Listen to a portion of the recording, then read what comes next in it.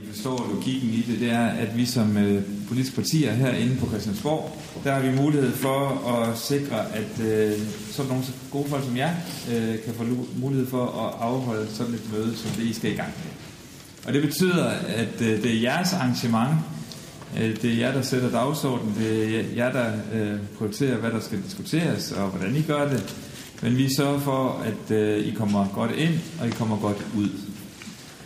Til gengæld er vi så også ansvarlige for, at I opfører jer ordentligt. Sådan så, at hvis der sker et eller andet uforudset, så er det os, der hænger på den. Så jeg håber, I vil opføre jer ordentligt. Behave well. Vi var ikke i tvivl om, at vi gerne ville være døråbner for jer, fordi at I skal diskutere noget, som er rigtig, rigtig vigtigt. I skal diskutere, hvordan er det, vi gentænker det økonomiske system. I skal diskutere, hvordan gentænker vi demokrati, sådan som vi forstår det. Kan det være mere interessant? Kan det være mere meningsfuldt? Kan det være mere betydningsfuldt? Og det kan det. I den grad. Det er nogle områder og nogle emner, som vi jo også diskuterer i Alternativet. Jeg kan se, der er sandelig en alcivist, der sidder lige der og godt nok kigger sin telefon. Der er flere jo. Og det er fordi, hvor der er sådan, ham Uffe har jeg hørt på så mange gange, så jeg vil jo sikkert høre på ham mere. Men det gør mig rigtig glad faktisk, at der er nogle medlemmer fra Alternativet også til stede her i dag, fordi at så noget af det, I diskuterer, kan blive båret med videre ind i de diskussioner, vi har, der hvor vi nu engang agerer. Og bare for lige kort at sige lidt om, både i forhold til det økonomiske, den der diskussion, vi har omkring den nye økonomiske systemer i Alternativet, så er I givetvis alle sammen vidne om, at vi i august måned kom ud med en ret omfattende rapport, der handlede om de 3 bundlinjer. Og hvis I ikke har hørt om det, så skal I prøve at gå ind på vores hjemmeside og downloade rapporten, som er det første sådan seriøse forsøg på at vurdere et lands bæredygtige udvikling på både den økonomiske bundlinje, den sociale bundlinje og den grønne bundlinje. Man har gjort det på virksomhedsniveau tidligere. Man har ambitioner om at gøre det globalt med FN's 17 verdensmål. Men man har, så vidt vi ved, aldrig prøvet at tage de 3 bundlinjer og lægge ned over et samfund, altså en nation. Det, der var vores spændende og svære politiske diskussion internt, det var at finde ud af, hvilke indikatorer vil vi måle en eventuel bæredygtig udvikling på. Og det endte med, at vi valgte 18 indikatorer fordelt på de her 3 bundlinjer. Og det er vores bidrag i første omgang, det er et work in progress. Det kan absolut blive bedre, men det er et meget ambitiøst afsæt. Og vi ved, at I diskuterer også nye politiske modeller, så vi vil rigtig, rigtig gerne vide, hvad der kommer ud af det her arrangement. I må endelig sende et referat til os og sige, hvordan gik det, hvad for nogle spørgsmål var vigtige. Så det var det økonomiske. I forhold til det demokratiske, så er det, vi diskuterer, jo hvordan man kan tage det repræsentative demokrati til det, vi kalder det involverende demokrati. Det vil sige, at der er en masse gode ting ved den måde, vi tænker repræsentativt demokrati på. Det er absolut, den udgave, vi har i Danmark, er betydeligt bedre end den udgave, man har i England og USA. Men det kan i den grad forbedres.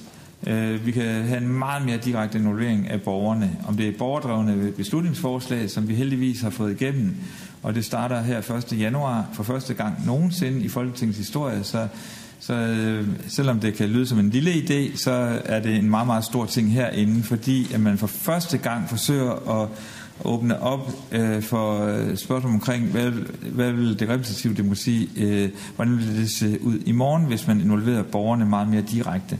Og der er nogen, der har ambitioner om at gå all the way til direkte demokrati, og det er givetvis sådan noget, I også skal ind og diskutere.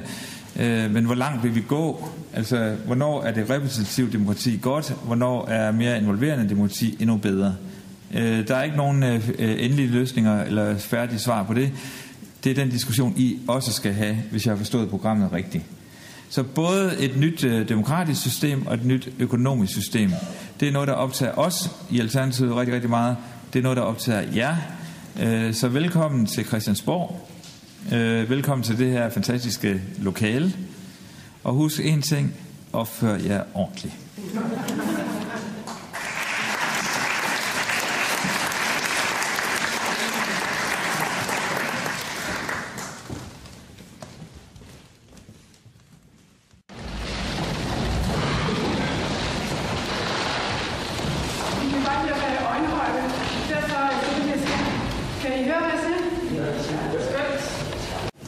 Jamen, tak for introduktionen, Uffe, og velkommen til Ny Circle Movement. Vi er en gruppe mennesker, som har fundet sammen for at udforske nogle spørgsmål, som vi finder rigtig vigtige. Og det er blandt andet, hvad er demokrati egentlig for en størrelse? Og hvad er egentlig det gode liv? Og hvordan får vi indrettet det her samfund, så flest muligt får det bedst muligt? Og herunder, hvordan får vi fordelt vores allesammens ressourcer på en retfærdig måde? Og ikke mindst, hvordan får vi skabt et endnu mere kærligt samfund? Og noget af det, vi er optaget af, det er blandt andet, at det gode liv det handler om gode relationer. Det handler om gode fællesskaber. Vi tænker, at et liv i ensomhed er ikke trivsel, men at være en del af nogle fællesskaber, skabende fællesskaber, det er noget af det, vi forstår ved det gode liv. Så det taler vi en del om i Ny Circle Movement, og hvis jeg skal lave sådan en 3 kernepunkter, som er noget af det, vi gerne vil gøre mere af, så er det tanken om et mere direkte demokrati. Altså et lokalt direkte demokrati. Så på den måde kan vi give civilsamfundet en større stemme, end vi har i dag. Så vil vi rigtig gerne give alle mennesker, rig som fattig, mulighed for at skabe nogle projekter. Både egne projekter, men også til del i andres projekter. Og ikke mindst vil vi rigtig gerne trække det her samfund i en lidt mere nærværende og hjertelig retning.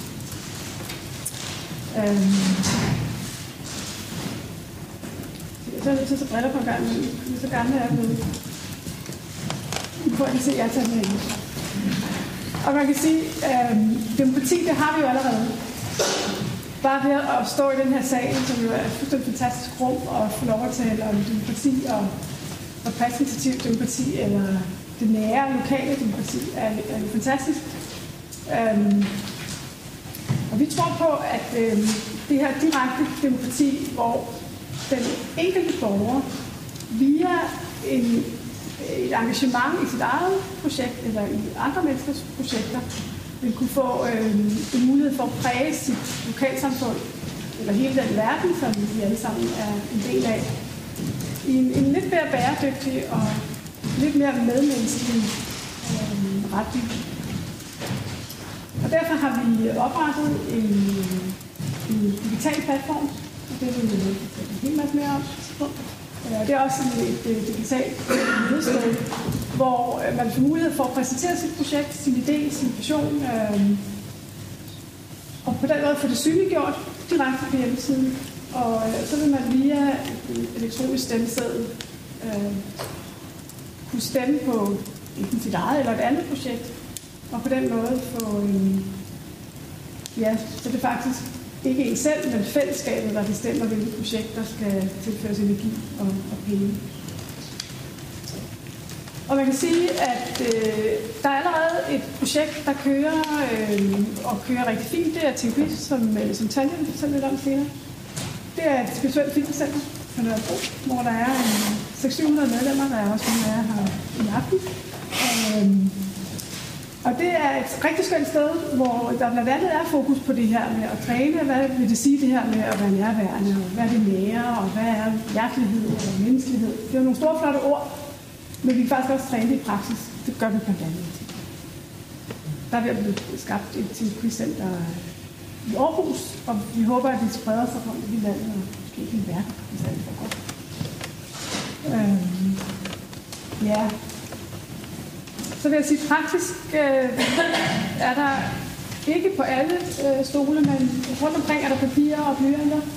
Og der må jeg meget gerne vil sige, det I kommer til at høre nu, I vil sandsynligvis på et eller andet tidspunkt sige, hvad, det forstår jeg ikke, eller det var noget mærkeligt noget, eller måske provokeret. Alt muligt ting, det kommer til at sige. I kan se, åbne og sige, wow. Er I meget velkommen til lige at notere det, men også gerne vente til efter pausen med at dele de her spørgsmål. Så skal der komme tid til det. Ellers vil jeg egentlig bede jer alle sammen om at tage en rigtig dyb vejrtrækning. Helt ned på maven.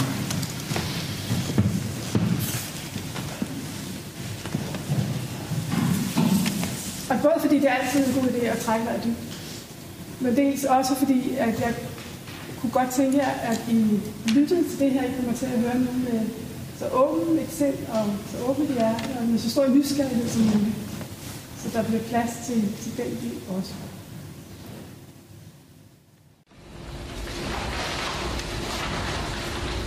Og lige nu. Tak for ordet, Skåle. Tak for det, Hanna. Jeg prøver at tage det her. Vi har den første halvdel, og så har vi den anden halvdel. I første halvdel præsenterer jeg modellen.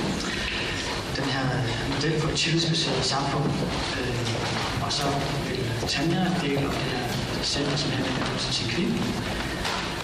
Og så anden del er altså refleksion og spørgsmål, og vi regner med cirka en times tid til refleksion og spørgsmål. Måske 3 kvarter med god tid i hvert fald. Ja, lige som starten på anden del, der har vi fået besøg af Peter Bartleis, som vil dele hans vinkel på modellen. Den tillidsbaserede økonomiske model, jeg vil komme ind på de her tre ting. Hvad er perspektivet i modellen? Hvor udspringer den fra? Hvad er selve modellen? Og til sidst, hvordan kan vi lave en global implementering af den her model? Og for at starte med perspektivet, så er det udspringer fra et sted, som er svært at sætte ord på. Man kan sige, heldigvis er det jo ikke alt her i verden, som man lige kan sige bim bam bunden, sådan er det, og nogen kunne måske godt tænke sig, at man kunne det, men det kan man heldigvis ikke, vil jeg sige. De ord, man så kan sætte på det alligevel, ud over det her billede på det, det er, at vi er i en transformationstid. Og vi kender det fra, set udefra, så kan man se en sommerfugl, en larve bliver til en pugle og bliver til en sommerfugl. Det er sådan til at forholde sig til på en eller anden måde, fordi der kan man sådan se, hvad der foregår. Hvis vi som fælles organisme er midt i en transformation, så er det lidt svært at finde ud af, hvad foregår der. Men det er der alligevel nogle vinkler på. Og jeg vil give nogle forskellige perspektiver på det her. Der er for eksempel, nogle af jer kender Burning Man, som startede i USA. Og en gang om året i Nevada-ørkenen, der samles omkring 70.000 mennesker. Og det er over 6-7 dage, så vidt jeg ved. Og så bygger man sådan en hel landsby op. Man har det med, som man skal bruge. Og så interagerer man der på nogle andre præmisser, end man ser ellers i samfundet. Og så når det her er slut, så tager man piller man den fra hinanden igen, og tager tilbage til samfundet, kan man sige. Og det er ikke kun i USA, nu er det over hele verden. I Danmark var der en afspejling af det her i sommer, og det er mange steder i verden nu, at det foregår. Så er der en engelsk udsprung i England, Transition Towns, som handler om bæredygtige fællesskaber i byer, og hvordan kan man involvere de lokalbefolkningen i byerne. Også et initiativ. som er i gang. Og alt det fælles for de her, jeg nævner her, det er, at det er på tværs af landegrænser, og det er udsprunget fra det sted. Og det er, man kan sige ord som, det er selvorganiserende, det er tillidsbaseret, og først og fremmest så er der sådan en vibe over det, som ja. Så er der Sacred Economics også, og det er Charles Eisenstein, hedder han, som har startet den. Den handler om bæredygtig økonomi, hvordan kan vi nytænke det økonomiske system. Også en stor inspirationskilde. Rainbow Gatherings foregår også over hele verden.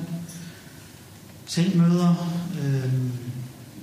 har eksisteret i årtier og kører stærkt videre. Og de her ting, det er jo mange ting, hører man ikke om i massemedierne, men det er nogle ting, der foregår, og de er meget, meget vigtige i forhold til den her transformationstid, vi er i med. Som måske også kunne bruge udtrykket, det er sådan en kollektiv hjerteåbning. Så der er mange flere end de her eksempler, jeg har nævnt. Og et eksempel mere, som er i en anden boldgade, det er de her kryptovalutaer, som vi nu ser, som også har en klang af noget nyt, fordi det går på tværs af landegrænser, og det er selvstyrende på en måde, det er selvorganiserende, og ja, det er sådan ligesom svært at have, for en person at have kontrol med det, kan man sige.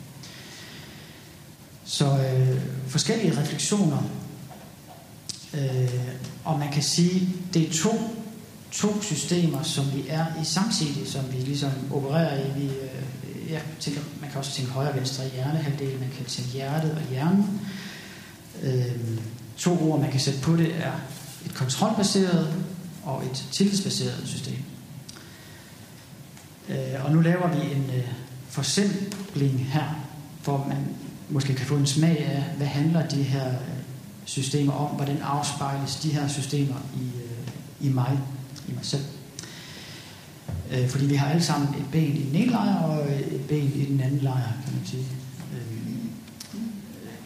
Og de vinkler, nu hopper jeg lige en takt tilbage, de vinkler, vi lige vil tage på, det er, hvad er det, der er vigtigt, altså hvad er det, vi vil passe på og nære i hvert system. Hvad forstår vi ved et godt liv? Hvad belønner systemet? Hvilken overbevisning, eller et eksempel på en overbevisning, der er i systemet. Hvad er valutaen, pengeenheden baseret på? Hvad er robusthed i de her systemer? Og hvilken vision er der i systemerne? Hvis vi starter med det kontrolbaserede, så er det, man skal passe på, og det, man skal nære, det kan man sige, det er min opsparing. Og det, man forstår ved et godt liv, det er mange penge. Husk, det her det er en forsimpling, men det er en stærk tanke derude. Og så er der en belønning. Hvad bliver man belønnet for? Man bliver belønnet for at spare op, fordi i det her system er der også det her med, at penge avler flere penge. En overbevisning er, jamen det bedste, det er faktisk, at jeg gør det samfundet eller omgivelserne forventer jeg mig. Og hvis man har samfundet meget ind under huden, så er der måske til sidst ikke rigtig nogen forskel på, hvad er det jeg vil, og hvad er det samfundet vil, og så har vi det her firmaets mand, kunne man kalde det måske. Valutaen er baseret på tanken om uforgængelighed, eller guld, kan man sige. Der er en tanke om, at det her det er mine penge, jeg kan grave dem ned i haven, eller jeg kan sætte det i min bankboks, og der er sådan, penge har en klang af noget uforgængeligt. Robusthed i det system, det er at bide tænderne sammen, og så gøre det, som skal gøres. Og visionen for det kontrolbaserede, det er et stærkt imperium. Og der er ikke noget galt i den her kontrolbaserede system. Meget af det er mega vigtigt. Det der er galt, eller hvad skal man sige, det der er problemet, det er, hvis det er ubalanceret. Så der er brug for det tillidsbaserede system, som heldigvis er her, til at balancere det. Hvor det, vi skal passe på, og det, vi skal nære, det er autenticitet og fællesskab. Hvor et godt liv, det er meningsfyldte relationer. Og man bliver belønnet for at skabe noget sammen med andre, og man bliver belønnet for at være kreativ. Og der er en overbevisning om, jamen, det bedste for alle parter, det er, at jeg følger mit hjerte.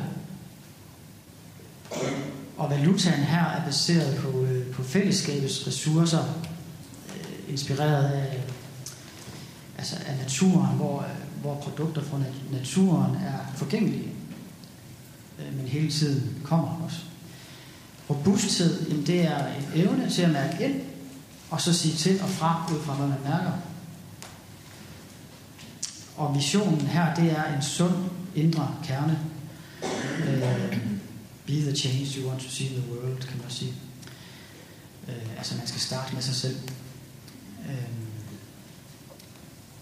Et andet billede, som sagt på det, kunne være det kontrolbaserede af hjernen, erfaringsophovet visdom, og det tillidsbaserede af hjertet. Hvis man skal sætte et billede på det kontrolbaserede, så er det ham her, fyren her, som har håbet en masse korn op i hans lagerhal. Og et billede kunne være på det tillidsbaserede. Jeg ved ikke, om I har prøvet den her stoleleg med 4 stole, hvor det er faktisk en ret fed oplevelse.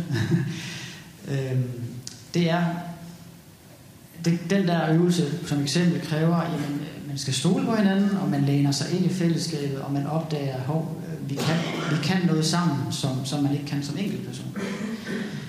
Så er sagen sådan, hvis de her de står alene, så er det kontrolbaseret. Det kunne man spørge, er det ikke rimelig dumt at håbe en masse korn op, og det er ret skrøbeligt system, og nogle gange er man nødt til at brænde en masse korn af, fordi det sænker prisen på korn, hvis ikke man brænder det af, og sådan nogle mærkelige ting. Så det er som om, når det kontrolbaserede kører af sig selv, eller kører af sporet, kan man sige, så er man ved at save den gren over, man sidder på, så det kunne man godt kalde dumt. Tilsvarende, så kunne man sige, at det tillidsbaserede er det ikke lidt naivt, nu her, hvor tage på rainbow gatherings og tage på spirituelle festivaler og lave sådan nogle stoleleje. Der er reelle problemer i verden. Altså, hvad er det for noget? Så derfor er de her 2 systemer nødt til at arbejde sammen. Hvor at der faktisk er fornuft i det kontrolbaserede system. For ham fyren der, han har tænkt på, at nu er det sommer, og det på et tidspunkt bliver det vinter, og jeg skal have noget korn i mit lager til mig selv og min familie. Det tillidsbaserede system, der er lige pludselig en kollektiv intelligens, som kommer igennem, når man tør at læne sig ind i det her felt. Og det er sådan noget, man skal øve sig på og opdage, hey, nu gør vi, det virkede sgu igen det her, ikke? Altså, det er sådan, vi skal ligesom omprogrammere vores hjerne til at have tillid til, jamen, det fungerer fællesskab. Så det har nye, der er ved at ske nu, det er de her forskellige Burning Man, Rainbow Gatherings, tænkmøder, de har kørt i lang tid, og de har været meget flygtige. Man har mødtes, og så efter 6-7 dage, nogle gange kun 5 dage, så har man taget det hele lejren ned igen og ud i det kontrolbaserede samfund igen. Det nye, der er ved at ske med moderne teknologi, det er, at der er nogle byggeklodser, som er begyndt at vise sig. Og de byggeklodser er sådan set basalt til, hvem gør hvad, hvornår.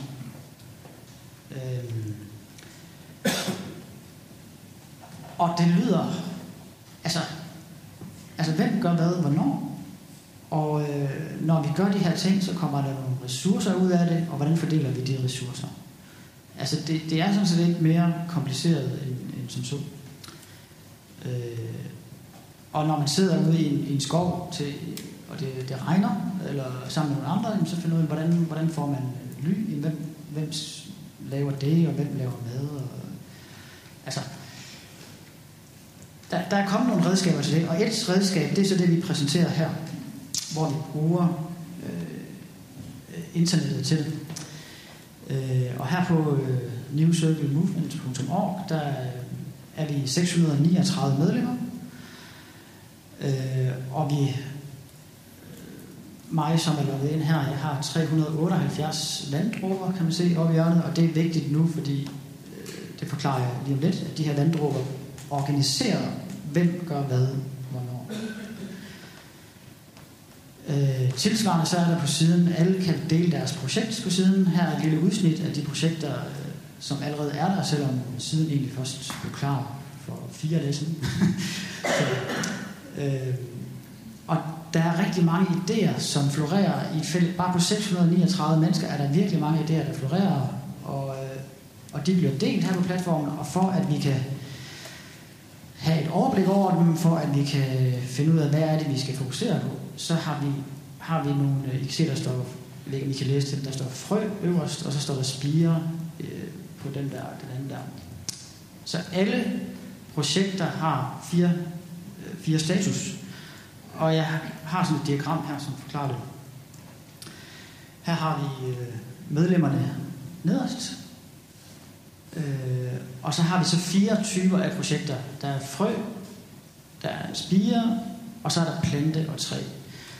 Og et frø, det kan man sammenligne med en skrivebordsidé, altså til et eller andet, som man måske vil, man er ikke helt sikker, men man kan mærke, der rører sig på sig et eller andet. En spire er, hvor man har taget beslutning om, jo, den her, det er ikke bare en skrivebordsidé mere, nu vil vi det her, ikke? Og i første omgang er det så lidt større projekter, men det kan også være mindre ting, som vi skal se til. Og så har vi så i New Social Movement, hvornår er et projekt et vigtigt projekt. Og der har vi så sagt, 100 mennesker, der bakker op om et projekt og sætter deres stemmer på det, det er vigtigt nok til, at vi vil give det ressourcer. Og sige, det her det er noget, vi skal. Så det er sådan en filtreringsproces, kan man sige. Og en mekanisme i det er, jamen hvert medlem giver et lille beløb hver måned, 108 kroner til den her forening. Så alle de penge, det er mange penge, når det er 639 medlemmer, og nogle af dem giver det lidt mere end 100 kroner.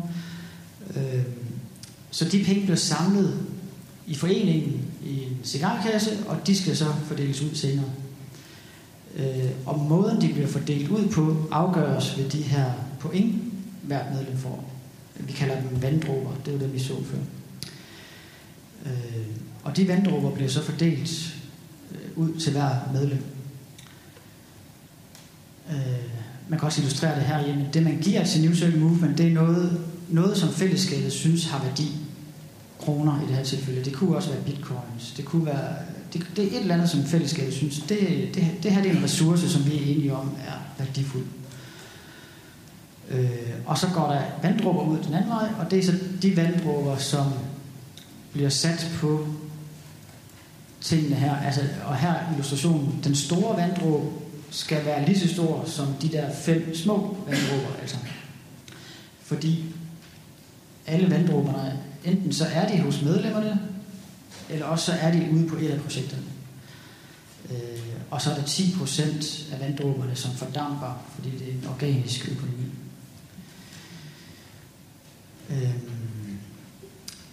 Og så ud fra, hvor mange kroner, i det her tilfælde, hvor mange ressourcer skal vi give projektet, jamen det er selvfølgelig ud fra, hvor mange stemmer der er.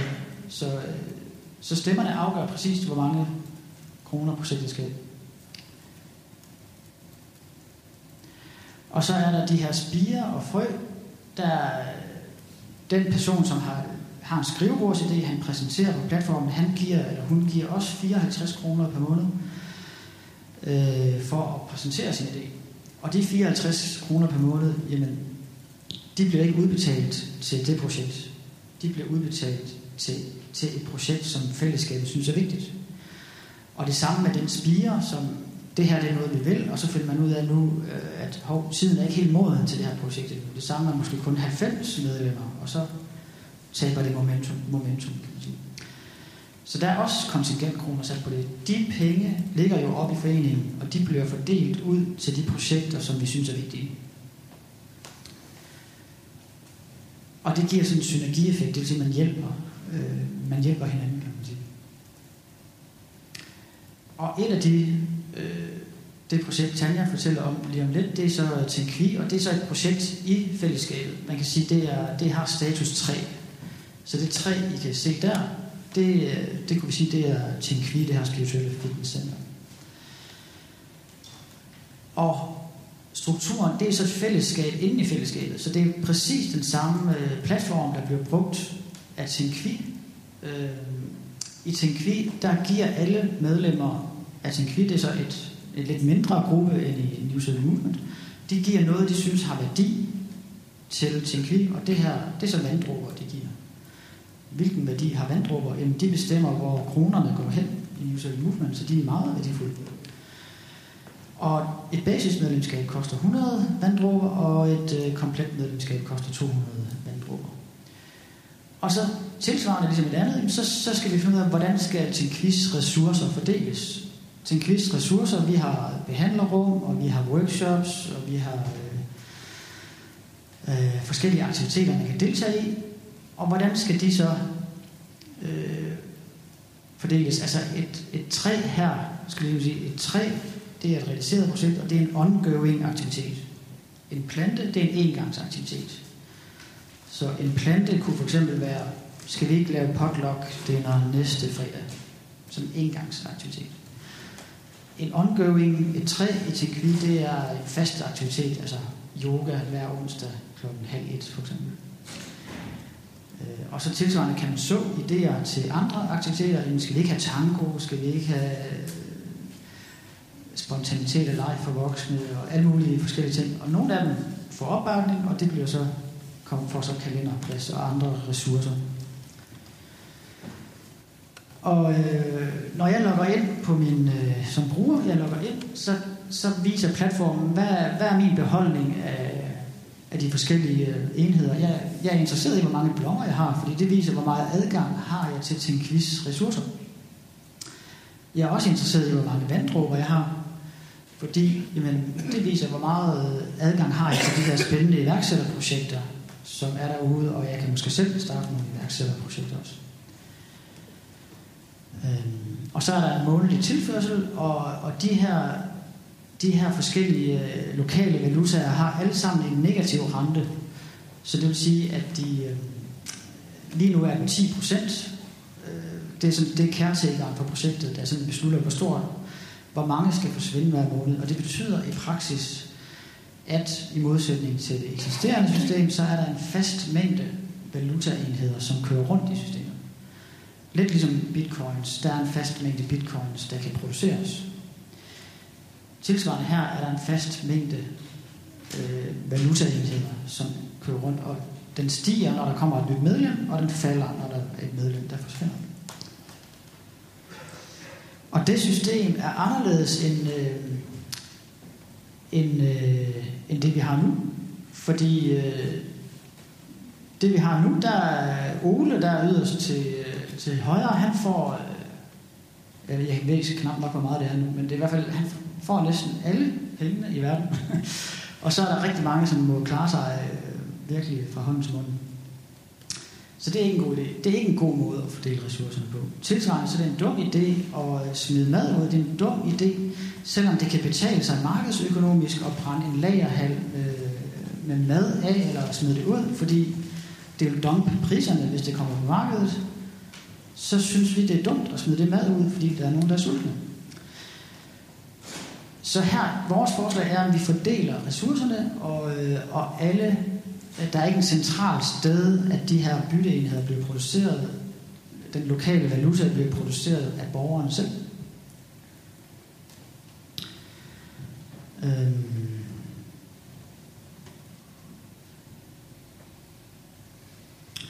Og det er der et globalt behov for det her, fordi lige nu er det kontrolbaseret system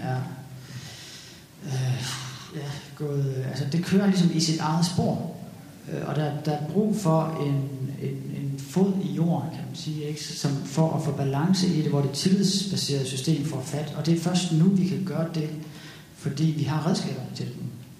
Vi havde ikke internettet det har været der tid, men internettet er ret nyt. De her redskaber, softwareredskaber, som vi har nu, er også ret nye, så det er nu, vi kan lave det der. Så hvordan spreder vi det globalt? Der er en måde er at kigge på det her center, som vi hører mere om det om lidt. Tænkvi. Det har 627 medlemmer, og det får 73.000 vanddråber hver måned. Indtægten fra de der 627 medlemmer, det er cirka 80.000 kroner per måned, fordi Tænkvi, det er jo et vigtigt projekt i New Social Movement, så det kan selvfølgelig veksle vanddråberne til kroner. Og lige nu, sidste år afledte vi regnskab andet, og grund til, det er vigtigt at snakke om regnskab nu, det er fordi verden derude fungerer på markedsøkonomiens præmisser. Så hvis vi skal lave et global impact, så skal vi spille med på det her kontrolbaserede system. Sidste år var der et overskud i Tænkvi på 35.000 kroner. Ikke et voldsomt stort overskud, men det er ret godt gået. Andet regnskabsår er en iværksættervirksomhed. Og når den her platform kommer i gang, så er der en synergieffekt fra de andre projekter, som kommer i gang, som gør, at Tænkvi faktisk har et overskud hver måned på omkring 80.000 kroner. Og det vi siger, det er en succesfuld virksomhed på markedsøkonomiens præmisser. Hvis det fungerer i en storby, så gør det sandsynligvis også i andre storbyer. Og det koncept, det gives videre frit til andre, som vil lave det i andre byer. Og vi er blevet kontaktet allerede nu af 4, der ønsker at lave det i Aarhus. 2 af dem har valgt at lave et lidt andet type projekt, men der er 2 af dem, de har nu en spire på platformen Tænkvi Aarhus. Så hvorfor vokser New Social Movement? Det er fordi andre byer ønsker Tænkvi-centre. Det finder vi ud af, hvor mange der vil det. Og man har også, hvis man har en god idé, som man ønsker at præsentere via platformen, så koster det 54 kroner per måned. Så har du en hjemmeside til din idé, og du kan skaffe ressourcer til din idé. Og de redskaber, vi har afprøvet de sidste 3 år i Tænkvi med booking af ressourcer og events osv., det får man med i købet. En anden grund til, at New Social Movement vokser, er, at man har lyst til at være med i et af de her spændende projekter, der er. Og I kan jo selv gå ind og kigge, når I kommer hjem på newsocialmovement.org og gøre for nogen, der er. Og endelig så kunne det være, at man tænker, hey, man kan se, her der er faktisk noget nyt i gang, og der er en mulighed for at lave en balancering af det her hjul, der er løbet lidt løbsk derude.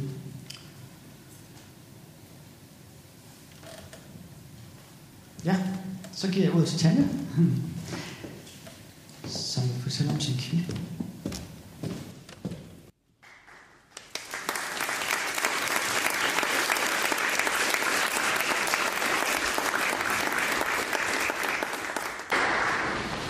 I har siddet rigtig længe, og I har lyttet rigtig længe, så tag lige og stræk hånden en gang. Og så må I rigtig gerne komme med ud på en tidsrejse. Jeg vil invitere ud på en tidsrejse, hvor vi skal tilbage til sommeren 2014. Og hvis det hjælper jer at være med i sommeren 2014 ved at lukke øjnene, så er I velkommen til at lukke øjnene. Og så kan I fokusere opmærksomheden indad, mens jeg fortæller jer fortællingen om Tænkvi. Så forestil dig nu, at du er i Sverige. Det er august, starten af august 2014. Og du er med på en festival, der hedder Playful Heart Festival. På den her festival, der går der en mand rundt med 2 af 4 ark, hvor han har skriblet nogle noter ned, som er det, man vel godt kan kalde en vision. En vision om at skabe et sted på Nørrebro i København, midt i hjertet af København. Skabe et sted, som man måske kunne kalde noget af et spirituelt fitnesscenter. Den her mand, han gik rundt, og så mødte han rigtig mange mennesker på den her festival. Og alle dem, der ville lytte til ham, der fortalte han om den her vision. På et tidspunkt, så møder den her mand også en kvinde, som synes, wow, det lyder virkelig spændende. Og hun havde på det tidspunkt lige sat en del af sin virksomhed på pause, fordi hun havde brug for noget tid til at udvikle nogle koncepter i sin virksomhed. Og det skulle hun så ikke. Hun skulle være med til at starte et spirituelt fitnesscenter midt i hjertet af Nørrebro. Og nu må I gerne, hvis I har lukket øjnene, må I gerne åbne øjnene igen og vende tilbage til salen her og nyde af jer her i november måned 2017, lidt under 3,5 år senere. Manden, der gik rundt med visionen, er Johan, og kvinden, som satte sine projekter på pause, er mig. Og vi var, til at starte med, var vi 5 i gruppen, som gerne ville starte det her spirituelle fitnesscenter. Vi holdt en række møder, og hvor at vi snakkede om, hvordan skulle vi gøre det her. Nogle af de ting, vi snakkede om, var, skal vi ud og undersøge markedet, og skal vi ud og undersøge, hvad konkurrenterne gør, og vi skal lave nogle undersøgelser af alt muligt andet. Og vi var så 2, Johan og jeg, som sagde, nej, det skal vi ikke, nu skal vi bare gå i gang. Og det gjorde vi.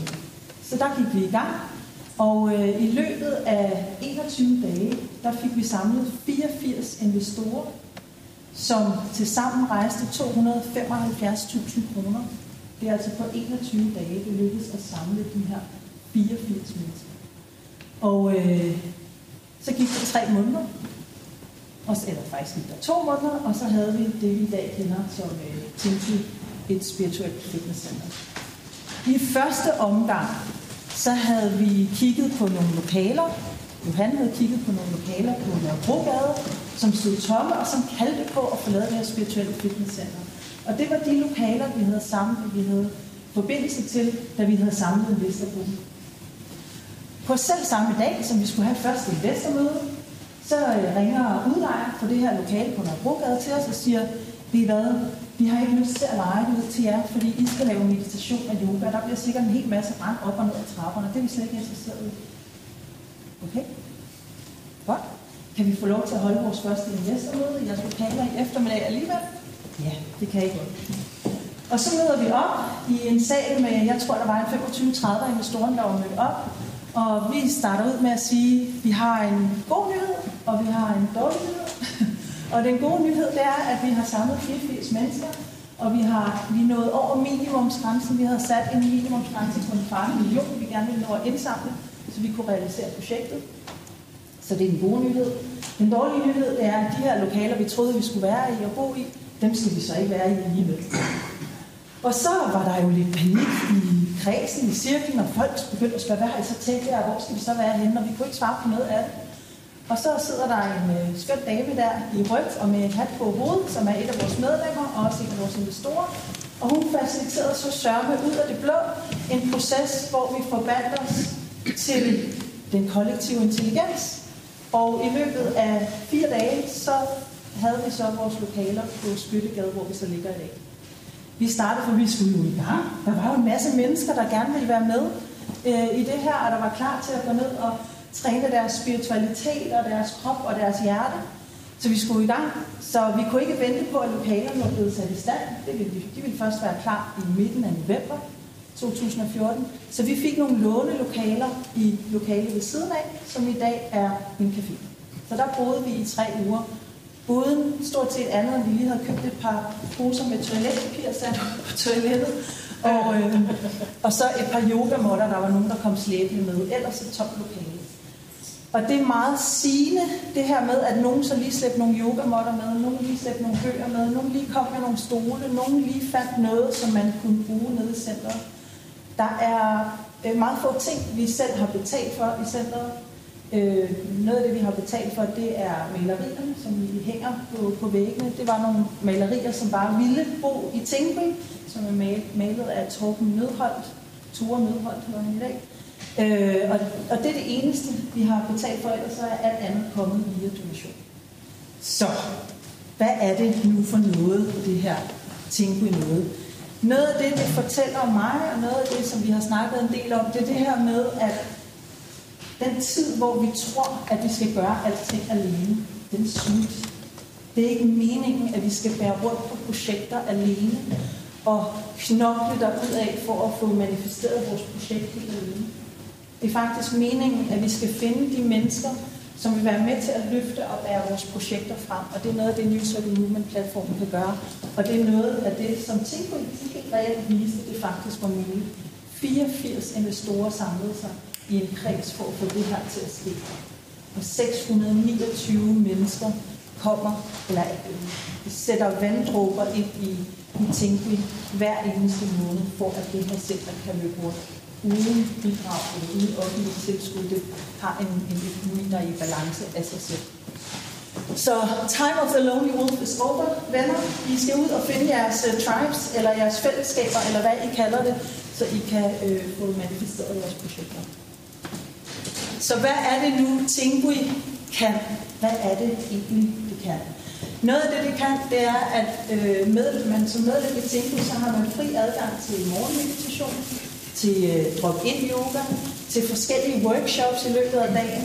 Og så har vi det, som vi kalder open space aftener, mandag til torsdag. Og det er, hvor medlemmerne har mulighed for at dele lige præcis det, de brænder for, og det, som de gerne vil ud med. Der lukker de sagen fuldstændig gratis, og kan dele deres hjertebarn med måske lidt nervøsitet i systemet, når de skal dele det her for første gang til nogle mennesker, der møder op. Og der er altid mennesker, der møder op til vores events. Det kan være et menneske, eller 2 mennesker, eller 10 mennesker, eller 50 mennesker, men der er altid folk, der er interesseret i at høre med om det.